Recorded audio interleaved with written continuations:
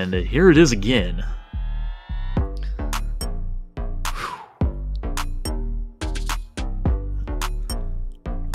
And just I mean, obviously, definitely stands out, especially for his size at 7'4". Easy basket there. Better fans in college basketball than the ones that are there in Wichita, Kansas. I mean, obviously, loudest gym I'd ever been.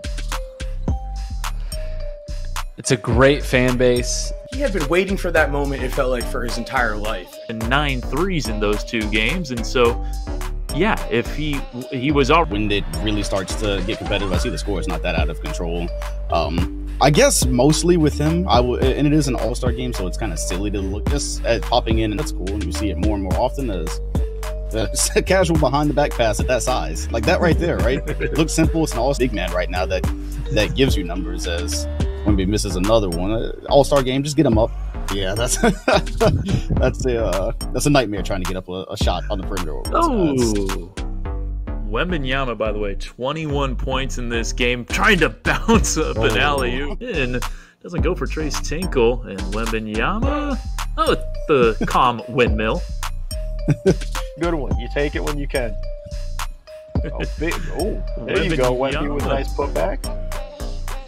It's coming here now, though.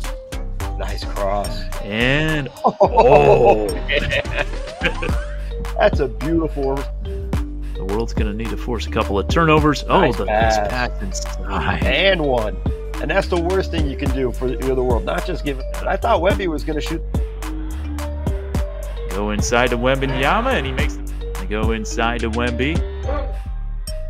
Off the. And I feel like if Wembanyama was in the NBA today, I would be wishing that hopefully. Yeah, I played with Benji a couple of years ago. Wembanyama, that is a tough shot.